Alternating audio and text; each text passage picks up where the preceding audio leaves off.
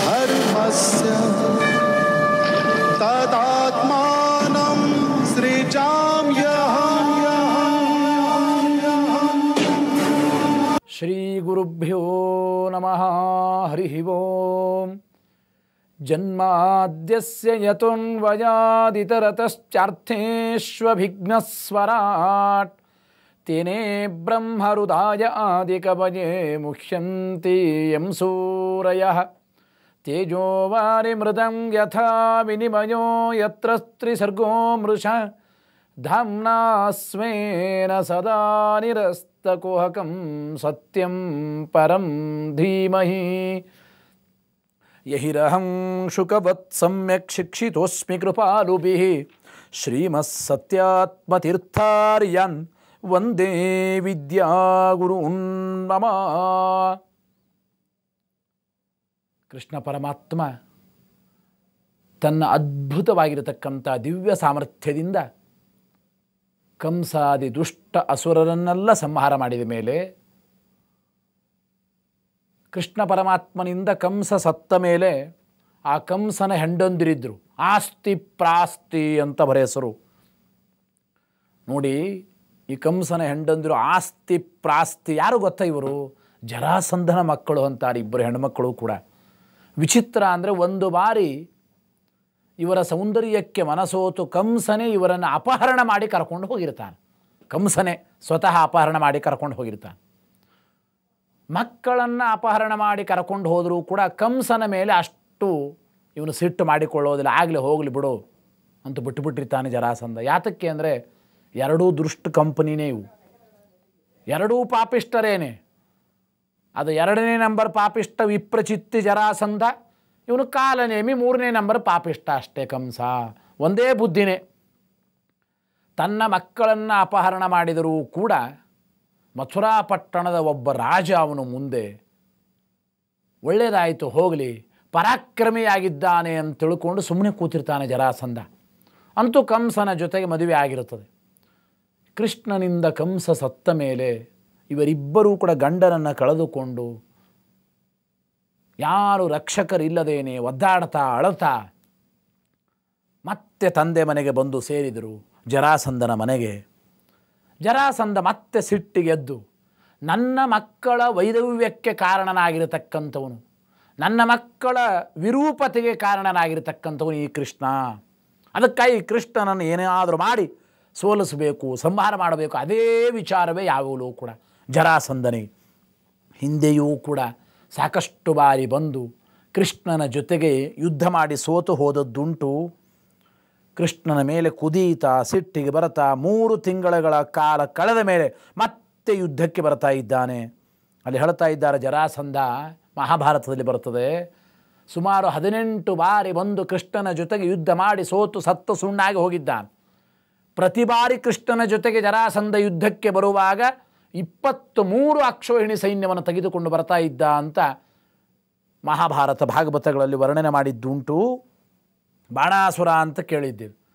ಬಾಣನ ಸೈನ್ಯದ ಸಹಾಯದ ಮೂಲಕ, ಬಾಣಾಸುರನ ಸೈನ್ಯದ ಸಹಾಯವೂ ಕೂಡ ಜರಾಸಂಧನಿಗಿತ್ತು. ಆ ಬಾಣನ ಸೈನ್ಯದ ಜೊತೆಗೆ ಜರಾಸಂಧ ಮತ್ತೆ ಸೈನ್ಯವನ್ನೆಲ್ಲ ಒಟ್ಟುಗೂಡಿಕೊಂಡು ಕೃಷ್ಣನ ಮೇಲೆ ಏರಿ ಯುದ್ಧಕ್ಕಾಗಿ ಬರ್ತಾ ಇದ್ದಾನೆ. ಅಲ್ಲಿ ಕುಂಭಾಂಡ ಅಂತ ಕರೀತಾರೆ, ಕೂಪಕರ್ಣ ಅಂತ ಇವರೆಲ್ಲರೂ ಬಂದಿದ್ದಾರೆ ಕೃಷ್ಣನ ಜೊತೆ ಯುದ್ಧ ಆಡೋದಕ್ಕಾಗಿ.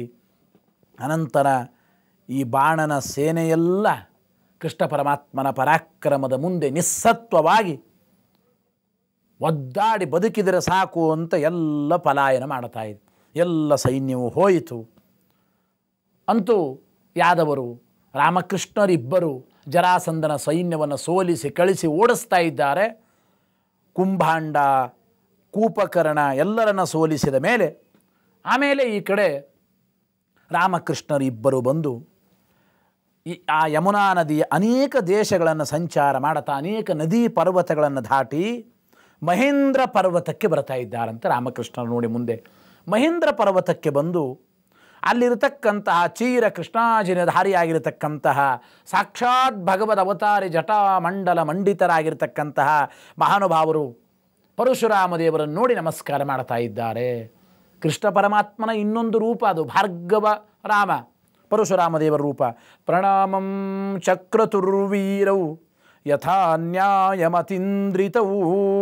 ರಾಮಕೃಷ್ಣರಿಬ್ಬರೂ ಕೂಡ ಪರಶುರಾಮ ದೇವರಿಗೆ ನಮಸ್ಕಾರ ಮಾಡ್ತಾ ಇದ್ದಾರೆ. ಮಧ್ಯದಲ್ಲಿ ಕೆಲವು ಶಿಷ್ಯರು ಪ್ರಶ್ನೆ ಕೇಳಿದ್ದಕ್ಕೆ ಉತ್ತರ ಹೇಳಿದ್ದುಂಟು. ರಾಮಕೃಷ್ಣರು ಪರಶುರಾಮ ದೇವರಿಗೆ ನಮಸ್ಕಾರ ಮಾಡಿದರು. ಕೃಷ್ಣ ಪರಮಾತ್ಮ ವಯಸ್ಸಿನಲ್ಲಿ ಸಣ್ಣವ, ಪರಶುರಾಮನಕ್ಕಿಂತಲೂ. ಪರಶುರಾಮ ದೇವರು ರಾಮಾಯಣ ಕಾಲದಿಂದ ಇದ್ದವರು, ಅದೊಂದು ಶ್ರೇಷ್ಠವಾದ ಭಗವದ್ರೂಪ ಇರಲಿ. ಬಲರಾಮ ದೇವರನ್ನೇ ನಮಸ್ಕಾರ ಮಾಡ್ತಾರೆ ಪರಶುರಾಮ ದೇವರಿಗೆ, ಸರಿ. ಕೃಷ್ಣನೂ ಪರಶುರಾಮನಿಗೆ ನಮಸ್ಕಾರ ಮಾಡ್ತಾನೆ ಅಂದರೆ ಕೃಷ್ಣ ಹಾಗಾದರೆ ದೇವರಲ್ಲ ಅಂತಾಯಿತು. ಪರಶುರಾಮ ಮಾತ್ರ ದೇವರು, ಪರಶುರಾಮನಿಗೆ ಕೃಷ್ಣ ನಮಸ್ಕಾರ ಮಾಡೋದ್ರಿಂದ ಈ ಕೃಷ್ಣನು ಒಬ್ಬ ಸಾಮಾನ್ಯ ಗೋಪಾಲಕ, ಅವನು ಒಬ್ಬ ಮನುಷ್ಯ. ಹೀಗಂದರೆ ಹಾಗಲ್ಲ. ಎರಡೂ ಭಗವದ್ರೂಪಗಳು ಅತ್ಯಂತ ಅಭಿನ್ನವಾಗಿರತಕ್ಕಂಥವುಗಳು. ಅದನ್ನು ನಾವು ಸರಿಯಾಗಿ ಚಿಂತನೆ ಮಾಡಬೇಕು. ಕೃಷ್ಣರೂಪ, ಪರಶುರಾಮ ರೂಪ, ಎರಡೂ ಭಗವದ್ರೂಪಗಳು ಅತ್ಯಂತ ಅಭಿನ್ನವಾದ ಭಗವದ್ರೂಪಗಳೇ. ಕೆಲವು ಕಡೆ ಪುರಾಣಗಳಲ್ಲೇ ಹೇಳೋದುಂಟು ಸ್ಪಷ್ಟವಾಗಿ. ಸ್ವತಃ ಪರಶುರಾಮ ದೇವರೇ ಹೇಳ್ತಾರೆ, ನಮಸ್ತೆ ಪುಂಡರೀಕಾಕ್ಷ, ಕೃಷ್ಣ ನಿನಗೆ ನಮಸ್ಕಾರ ಅಂತ ಪರಶುರಾಮ ದೇವರು ಪ್ರತಿಯಾಗಿ ನಮಸ್ಕಾರ ಹೇಳಿದ್ದುಂಟು. ಕೇವಲ ಎರಡು ಭಗವದ್ರೂಪಗಳ ಸಮಾಗಮವಾಗಿ ಒಂದು ವಿಡಂಬನೆ ಮಾಡತಕ್ಕಂಥದ್ದೇ ಹೊರತು ಕೃಷ್ಣ ಪರಮಾತ್ಮನೂ ಕೂಡ ಭಗವಂತನೇ. ಅಲ್ಲಿ ಹೇಳ್ತಾ ಇದ್ದಾರೆ ಸ್ಪಷ್ಟವಾಗಿ, ವಾಸುದೇವ ಸಂಕರ್ಷಣ ಪ್ರದ್ಯುಮ್ನೋ ಅನಿರುದ್ಧ ಅಹಂ ಮತ್ಸ್ಯ ಕೂರ್ಮೋ ವರಾಹೋ ನಾರಸಿಂಹೋ ವಾಮನೋ ರಾಮೋ ರಾಮ ಕೃಷ್ಣೋ ಬುದ್ಧ ಕಲ್ಕಿರಹಂ ಶತದಾ. ದೇವರೇ ಹೇಳಿಕೊಂಡ ಮಾತು. ನನಗೆ ಅನೇಕ ರೂಪಗಳುಂಟು, ಎಲ್ಲ ರೂಪಗಳಿಂದ ನಾನು ಅಭಿನ್ನ, ಒಬ್ಬನೇ ಅನೇಕ ಅನಂತ ರೂಪಗಳನ್ನು ತೆಗೆದುಕೊಳ್ಳೋ ಸಾಮರ್ಥ್ಯ ನನಗುಂಟು ಅಂತ ಪರಮಾತ್ಮನೇ ಅಲ್ಲಿ ಹೇಳಿದ್ದಾನೆ. ಆ ನಿಟ್ಟಿನಲ್ಲಿ ವಿಶೇಷವಾಗಿ ಅಲ್ಲಿ ಪರಶುರಾಮ ದೇವರಿಗೆ ನಮಸ್ಕಾರ ಮಾಡ್ತಾ, ಹಿಂದೆ ಹೇಳಿದಾಗೆ ಷಾಡ್ಗುಣ್ಯ ಎಂಬ ಗ್ರಂಥವನ್ನು ಕೊಟ್ಟು ಆಚಾರ್ಯ ಮಧ್ವರು ತಿಳಿಸಿದ್ದುಂಟು. ಈ ರೀತಿ ಎರಡು ಮೂರು ಭಗವದ್ರೂಪಗಳ ಸಮಾಗಮ ಆದಾಗ, ಮಿಲನವಾದಾಗ, ಪರಸ್ಪರ ಅಂದರೆ ವಯಸ್ಸಿನ ನಿಮಿತ್ತಕವಾಗಿ ಈ ಲೋಕದೃಷ್ಟಿಯಿಂದ ಭಗವಂತ ಅವತಾರ ಮಾಡಿದಾಗ ಆಯಾ ಅವತಾರಗಳ ರೂಪಗಳಿಗೆ ತಕ್ಕಂತೆ, ಆಯಾ ದೇಶಕಾಲಗಳಿಗೆ ತಕ್ಕಂತೆ ಅಜ್ಞಜನ ಮೋಹನಕ್ಕಾಗಿ ಒಂದು ರೂಪ ಇನ್ನೊಂದು ರೂಪಕ್ಕೆ ನಮಸ್ಕಾರ ಮಾಡಿದ ಹಾಗೆ, ಒಂದು ರೂಪ ಇನ್ನೊಂದು ರೂಪಕ್ಕೆ ಸೋತಂತೆ, ಜಗಳ ಆಡಿದಂತೆ ಅನೇಕ ಸಂದರ್ಭಗಳಲ್ಲಿ ಹೀಗೆ ಪುರಾಣ ಇತಿಹಾಸಗಳಲ್ಲಿ ಉಂಟು. ಯಾತಕ್ಕಾಗಿ ದೇವರು ತೋರಿಸೋದು ಉಂಟು ಗೊತ್ತಾ? ಪೂಜ್ಯ ಪೂಜಕ ನೀಚೋಚ್ಯಂ ಮೋಹನಾಯ ದುರಾತ್ಮನಾಂ. ನೋಡಿ, ಯಾವುದೇ ಭಗವದ್ರೂಪಗಳಲ್ಲಿ ಪರಶುರಾಮ ರೂಪ ಈಗ ಪೂಜ್ಯವಾದ ರೂಪ. ಕೃಷ್ಣ ಪರಮಾತ್ಮ ಪರಶುರಾಮನನ್ನು ಪೂಜೆ ಮಾಡ್ತಾನೆ. ಹಾಗಾದರೆ ಕೃಷ್ಣ ಸಣ್ಣವನು, ಅವನು ದೇವರಲ್ಲ ಅಂತ ತಿಳಿಯಬೇಡ್ರಿ. ಅಜ್ಞಜನರು ಈ ರೀತಿ ಅರ್ಥ ಮಾಡಿಕೊಳ್ಬೇಕು. ಅಜ್ಞಜನ ಮೋಹನಕ್ಕಾಗಿ, ದುಷ್ಟರ ಮೋಹನಕ್ಕಾಗಿ ಈ ರೀತಿ ಮಾಡಿದ್ದೇ ಹೊರತು ಭಗವಂತನ ರೂಪಗಳಲ್ಲಿ ಅತ್ಯಂತ ಅಭೇದ ಇದೆ. ಅಖಂಡೈಕರಸೋ ವಿಷ್ಣು ದರ್ಶಜೇ ತತ್ರ ತತ್ರ ಹೀ. ಷಾಡ್ಗುಣ್ಯ ಎಂಬ ಗ್ರಂಥವನ್ನು ಕೊಟ್ಟು ಆಚಾರ್ಯ ಮಧ್ವರು ಹೇಳಿದ್ದುಂಟು. ಅಲ್ಲಲ್ಲಿ ಅನೇಕ ಸಂದರ್ಭಗಳಲ್ಲಿ ಒಂದೊಂದು ಭಗವದ್ರೂಪಗಳಿಂದ ಒಂದೊಂದು ರೀತಿಯಾದ ಕಾರ್ಯವನ್ನು ಮಾಡಿ ತೋರಿಸ್ತಾನೆ. ಒಂದು ರೀತಿಯಾಗಿ ಲೋಕ ವಿರುದ್ಧವಾಗಬಹುದು, ಒಂದು ರೂಪ ಸಣ್ಣದು, ಇನ್ನೊಂದು ರೂಪ ದೊಡ್ಡದು ಅಂತ ಅನಿಸಬಹುದು. ಇದೆಲ್ಲವೂ ಅಜ್ಞಜನ ಮೋಹನಕ್ಕಾಗಿ. ನಿಜವಾಗಲೂ ಶಾಸ್ತ್ರೀಯವಾಗಿ ಈ ರೀತಿ ನೀವು ಯಾರು ಚಿಂತನೆ ಮಾಡಬಾರದು ಅಂತ ಆಚಾರ್ಯರು ನಿರ್ಣಯ ಕೊಟ್ಟದ್ದುಂಟು. ಆಮೇಲೆ ವಿಶೇಷವಾಗಿ ಬಲರಾಮ ಕೃಷ್ಣರಿಬ್ಬರೂ ಕೂಡ ತಮ್ಮ ಪರಿಚಯವನ್ನು ಹೇಳಿಕೊಳ್ತಾರೆ. ಪರಶುರಾಮ ದೇವರಿಗೆ ಮಾತಾಡಿ ನಮಸ್ಕಾರ ಮಾಡ್ತಾ, ನಾವಿಬ್ಬರು ರಾಮಕೃಷ್ಣರು ಅಂತ ಕರೀತಾರೆ. ನಮಗೆ ಯದುವಂಶದಲ್ಲಿ ಹುಟ್ಟಿರತಕ್ಕಂಥವರು ನಾವು. ನಾನು ರೋಹಿಣಿಯ ಮಗ, ಇವನು ದೇವಕಿಯ ಮಗ, ವಸುದೇವ ದೇವಕಿಯರ ಮಕ್ಕಳು ನಾವು. ಆಮೇಲೆ ಪರಶುರಾಮ ದೇವರು ಕೂಡ ಅತ್ಯಂತ ಪ್ರೀತಿಯಿಂದ ತನ್ನ ಇನ್ನೊಂದು ರೂಪ ಕೃಷ್ಣ ರೂಪಕ್ಕೆ ಸ್ವಾಗತ ಮಾಡ್ತಾ ಆದರ ಗೌರವಗಳಿಂದ ಒಂದು ಮಾತನ್ನು ಹೇಳ್ತಾನೆ. ಅನಂತರ ತಾನು ಹೇಳಿದ ಭೂಭಾರಹರಣ ಕಾರ್ಯಕ್ಕಾಗಿ, ಎಲ್ಲ ದುಷ್ಟ ಕ್ಷತ್ರಿಯರ ನಾಶಕ್ಕಾಗಿ ಪರಶುರಾಮ ರೂಪವನ್ನು ತಾಳಿ ನಾನು ಬಂದಿದ್ದೇನೆ ಅಂತ ಎಲ್ಲ ಹೇಳಿ, ಆಮೇಲೆ ಪರಶುರಾಮ ದೇವರು ಒಂದು ಮಾತು ಹೇಳಿದರು. ಕೊಲ್ಹಾಪುರಕ್ಕೆ ಹೋಗ್ರಿ, ಕರವೀರಪುರ ಅಂತ ಕರೀತಾರೆ. ಅಲ್ಲಿ ಶೃಗಾಲ ವಾಸುದೇವ ಅಂತ ಇದ್ದಾನೆ. ಕೃಷ್ಣ ಪರಮಾತ್ಮನ ಅಣ್ಣನೇ ಶೃಗಾಲ ವಾಸುದೇವ. ಆ ಶೃಗಾಲ ವಾಸುದೇವನ ಸಂಹಾರ ಆಗಬೇಕು. ಪರಶುರಾಮ ದೇವರು ಆಜ್ಞೆ ಮಾಡ್ತಾ ಇದ್ದಾರೆ ರಾಮಕೃಷ್ಣರಿಗಿಬ್ಬರಿಗೂ ಕೂಡ. ಆಗಲಿ ಅಂತ ರಾಮಕೃಷ್ಣರು ಕೊಲ್ಲಾಪುರಕ್ಕೆ ಹೋಗಿ ನಾವೆಲ್ಲ ಕಥೆ ಕೇಳಿದ ಹಾಗೆ ಶೃಗಾಲ ವಾಸುದೇವನ ಸಂಹಾರವನ್ನು ಕೃಷ್ಣ ಪರಮಾತ್ಮ ಮಾಡ್ತಾ ಇದ್ದಾನೆ ನೋಡಿ. ಸ್ವಯಂ ಕೃಷ್ಣ ಪರಮಾತ್ಮನ ಅಣ್ಣನೇ ಶೃಗಾಲ ವಾಸುದೇವ. ಯಾತಕ್ಕಾಗಿ ಶೃಗಾಲ ವಾಸುದೇವನ ಕೊಂದದ್ದು ಗೊತ್ತ ಕೃಷ್ಣ? ವಸುದೇವನಿಗೆ ಅನೇಕ ಜನ ಹೆಂಡಂದಿರಿದ್ದಾರೆ.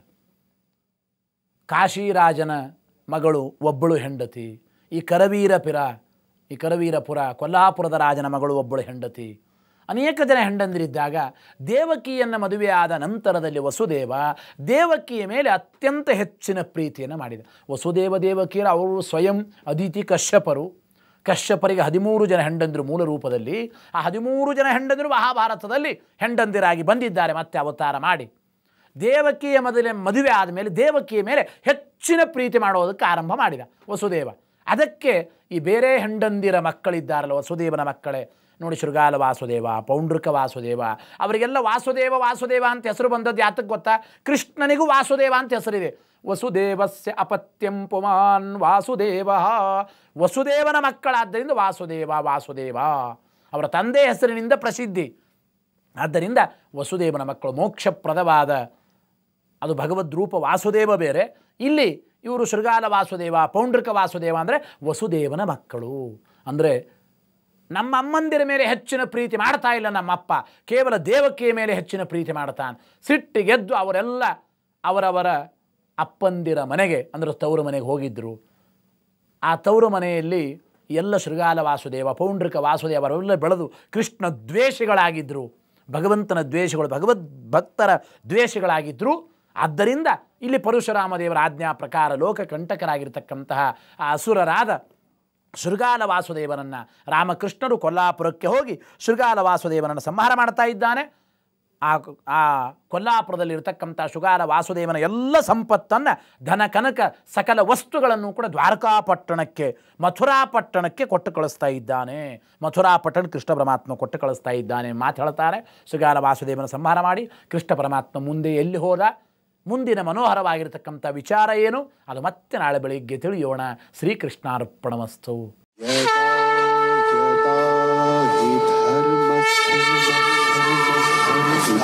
ग्लानिर्भवति भारत